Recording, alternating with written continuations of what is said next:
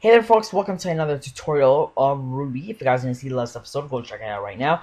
That's where we tell you how to install Ruby onto your computer and what computer systems or OS operating systems you can use it on, which are pretty much all of them. So let's get started right away. Today in this episode we're talking about how to make a simple program in Ruby, at least in interactive Ruby, which we're gonna usually use.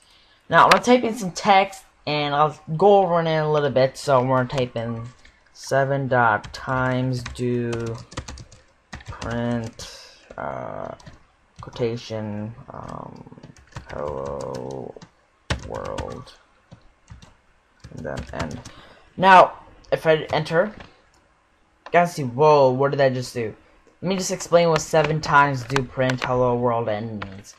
So what 7 times do world, whatever it's called, is it tells pretty much Ruby print 7 times hello world, okay?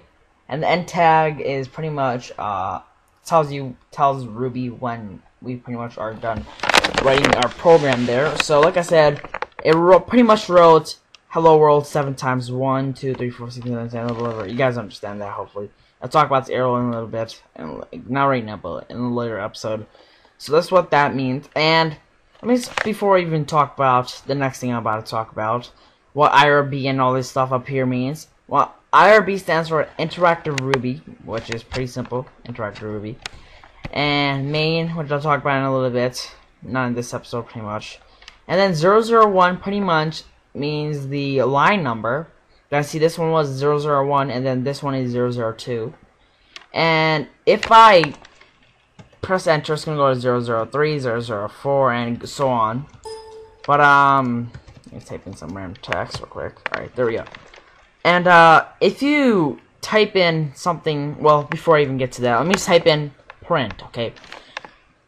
Ruby understands its own language, which we don't understand as much, and that's why I'm teaching you guys how to understand or type out the language that it understands. And then Ruby doesn't understand English, like hi there, sir, or D, which we wrote in right there. It doesn't really understand English, so that's why we're trying to learn how to do Ruby itself. So, we're typing the simplest out of simplest, even simpler than that, text. So what you just want to do is print, then quotations, and write in something, and we'll write in, Ruby is awesome, and then exclamation points. So if this pretty much says print that, so if we click enter, it says Ruby is awesome, and then the arrow, like I said, I'll talk about it a little bit.